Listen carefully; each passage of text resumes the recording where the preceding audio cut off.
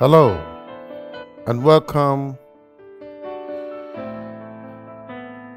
on the Healing Streams broadcast. The title of this post is Lost Opportunity. Genesis chapter 2 verse 15 to 17. Unlike our world today with many rules and laws, Adam and Eve didn't have to worry about very many rules and regulations. They had only one rule: thou shalt not, or in modern version, you shall not, to abide by. Just one. But they still blew it. The text says in Genesis chapter 2 verse 16 to 17, and the Lord God commanded the man, saying, of every tree of the garden you may freely eat, but of the tree of the knowledge of good and evil you shall not eat, for in the day that you eat of it, you shall surely die. Again, Genesis chapter 2, 16 to 17. That tells us a whole lot about God. He's not hung up on rules. Rather, he's a God of freedom. In a world that was exactly like God wanted it, there was only one thou shalt not. And it was put there for you and I to seek freedom within the boundaries of God-given obedience and to establish God's authority over human beings. Freedom with boundaries doesn't seem like freedom to us anymore in our Christian life today. God knew that under his authority and care, people will experience the maximum joy of freedom. This freedom in the Garden of Eden meant the ability and authority to do anything they wanted, or the ability and authority to exercise our will with the parameters God establishes. Even in a perfect world, freedom was not the power to do whatever they wanted to do with no consequences. That freedom does not exist. It never has, and it never will. Brothers and sisters, we can learn from the experience of Adam and Eve is that sin, not God, robbed people of freedom. All because Satan threw the serpent lie to Eve and Adam. They fell for it. Every day we are offered the same lie offered to Adam and Eve. If you want much or maximum freedom, then it is found outside the boundaries of the commandment of God. Try it just once, or you are missing out. Adam and Eve were tempted by a crafty and intelligent serpent being to question their contentment. The serpent said, did God really say you must not eat the fruit from any of the trees in the garden? Which means, how could Eve be happy when she was not allowed to eat from one of the fruit trees? Satan helped Eve shift her focus from all that God had done and given, that freedom, to the one thing he had withheld, the boundaries and parameters. The Lord God placed the man in the Garden of Eden to tend and care for it. That is freedom. It looks like that is freedom, right? But the Lord God gave him this warning: you may freely eat any fruit in the garden. That is also freedom, isn't it? Except fruit from the tree of the knowledge of good and evil. if you eat of its fruit, you will surely die. I believe that is boundaries and parameter. We all know at times we tell our kids not to go beyond the front door because of the street. Aren't we putting boundaries and parameters to protect them? But Eve was willing to accept Satan's viewpoint without checking with God. It sounds familiar.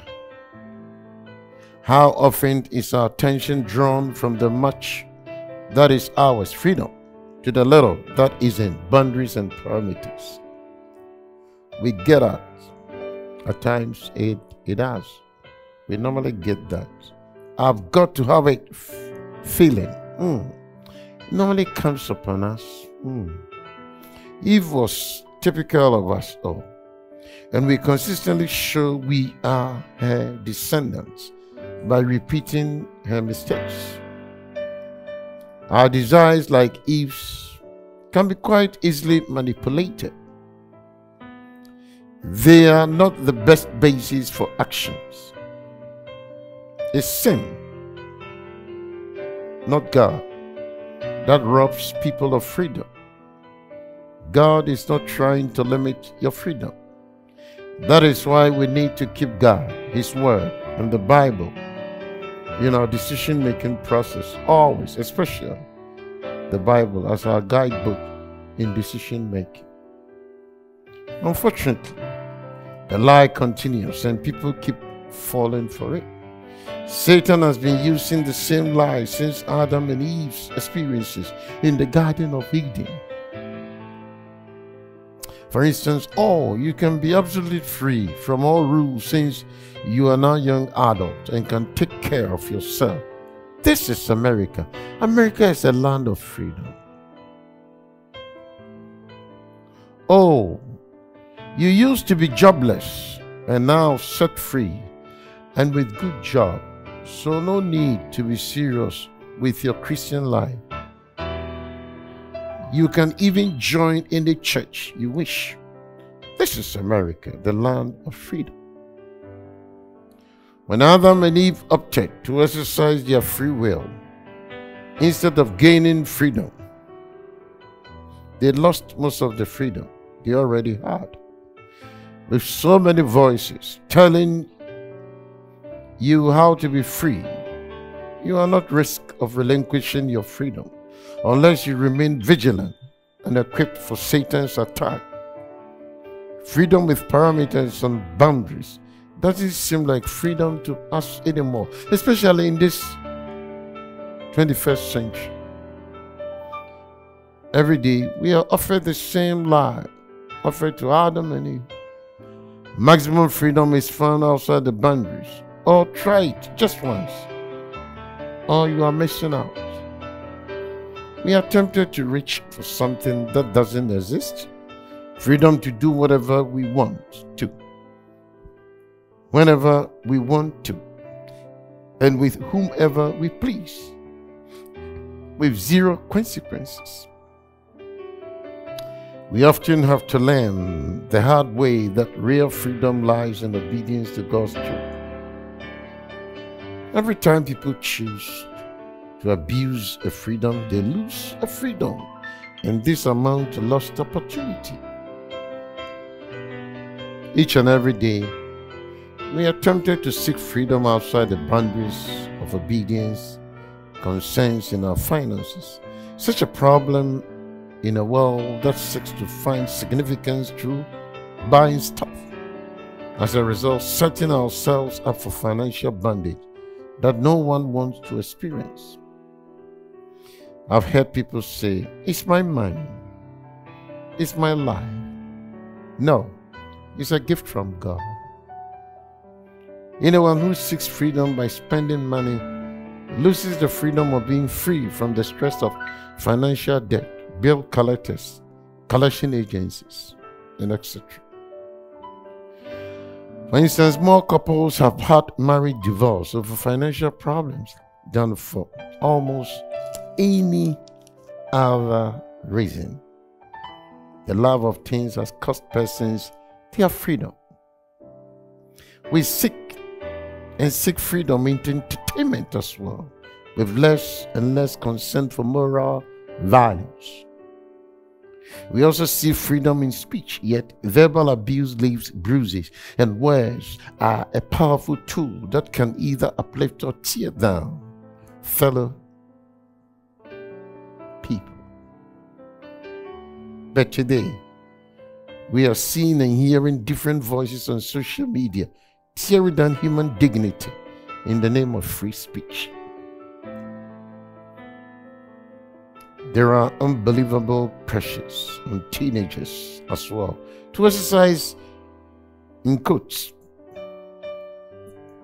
rights, to be free of parental control. Some have even gone so far as to sue their parents so that they can make their own choices without parental interference. Where do that leave them? And with the recent young adult moral decay, even experts are finding it difficult to find solutions to it. Aren't you sure?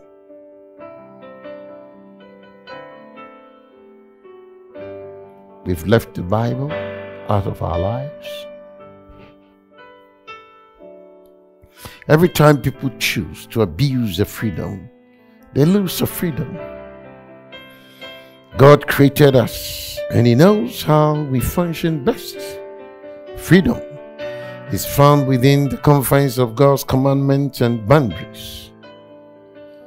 As we notice how God places boundaries in our relationship to provide the best arena for said relationship to grow and experience joy, peace, tranquility, and God's mercies, and give us rules to protect us from sin and its consequences.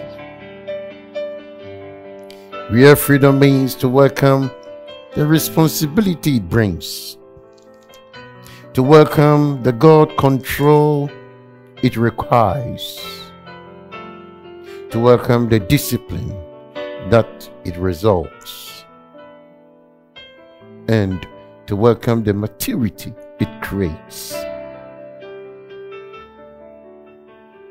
Avoiding lost opportunity means exercising our freedom to choice by seeking and following God's direction.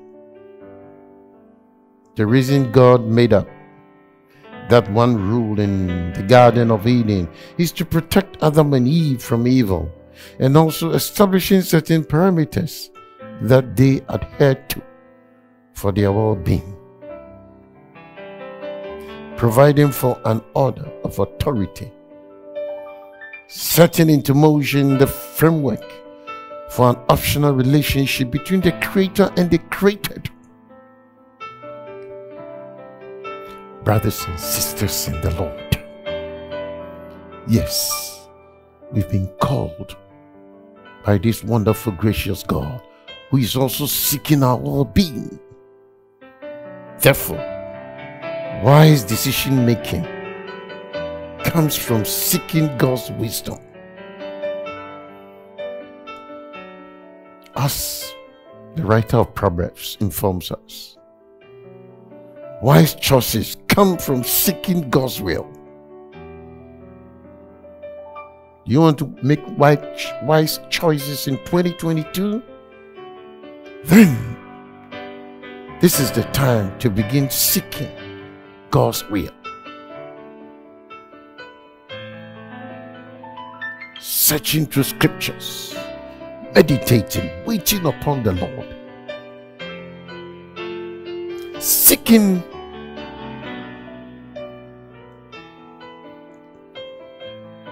through that childlike faith, always humbly coming to His presence. Yes, wise choices come from seeking God's will. They result in following God's ways and God's plans. Thus, avoiding lost opportunity. God bless you, and thank you for listening. Bye-bye.